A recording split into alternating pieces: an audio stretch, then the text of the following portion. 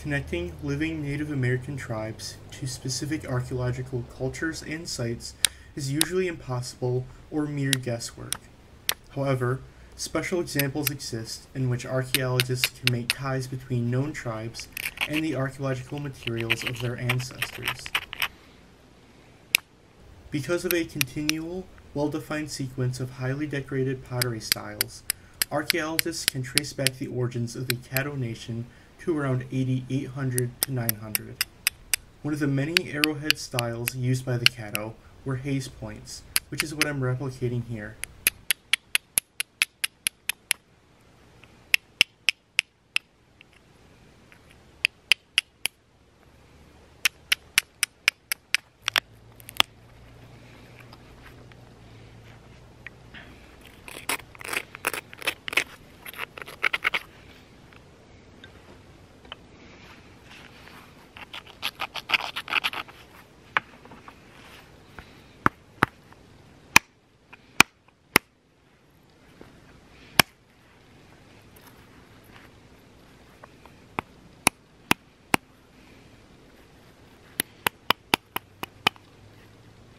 Haze points are small arrow points that are created by knapping a bipointed preform at the shoulder, creating a diamond-shaped base.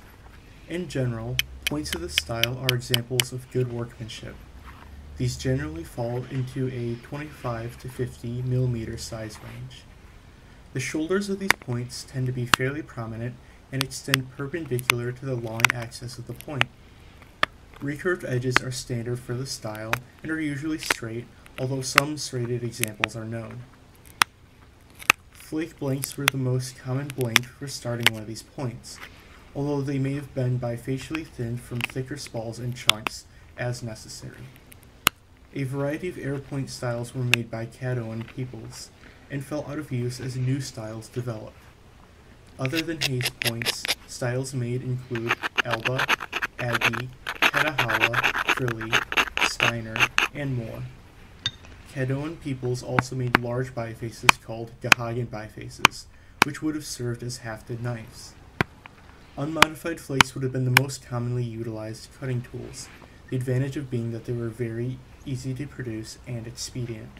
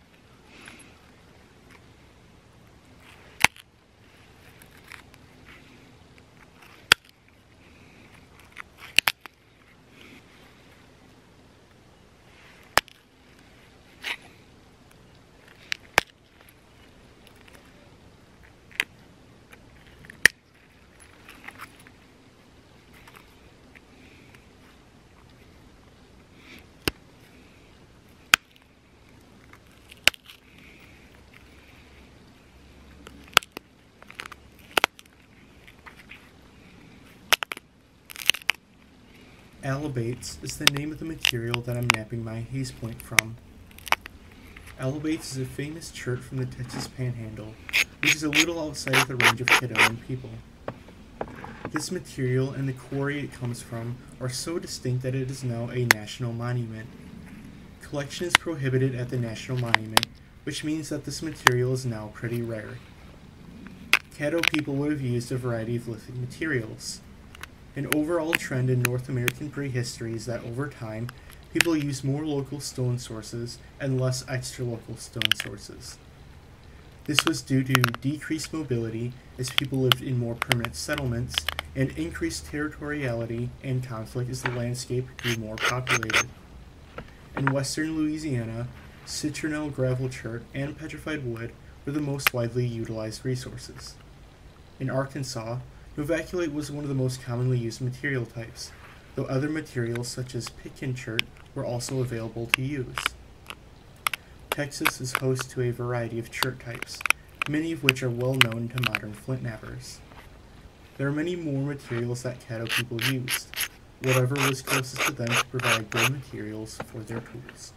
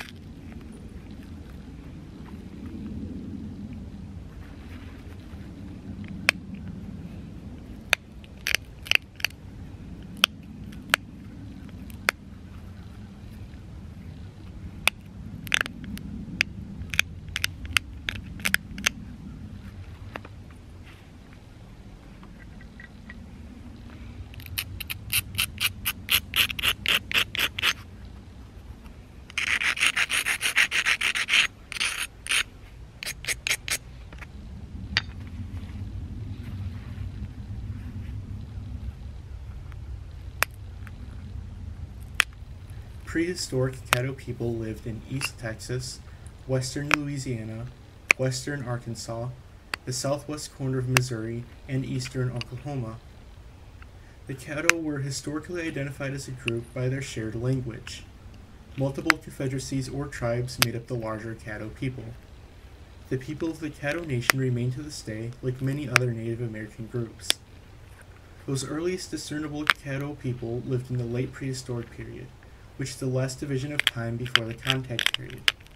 Caddoan sites are distinct from preceding woodland sites by the variation of pottery styles, more permanent structures and burials, discrete middens, agriculture including maize, evidence of celts, decreasing reliance on stone tools, the use of more local lithic materials, more evidence of status, and evidence of dual ceramic traditions with fine and utility vessels with distinct contrasting designs, rim and body styles. The earliest origins of the Caddo, the dates of 800 to 900 AD, come from the George C. Davis site. Located in central East Texas, this site consists of 3 earthen mounds, 1 borrow pit, and a village area that covers around 20 hectares. While the Caddoan presence is what's most obvious at the site, it is a multi-component site with artifacts from going much further back in prehistory.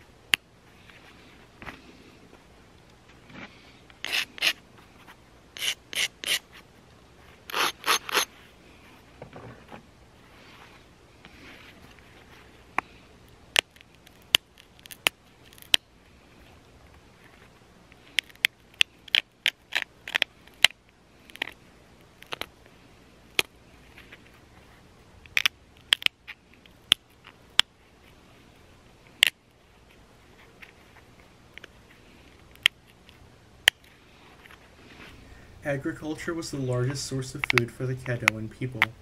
However, the three biggest cultigens, maize, squash, and beans, were not introduced at the same time.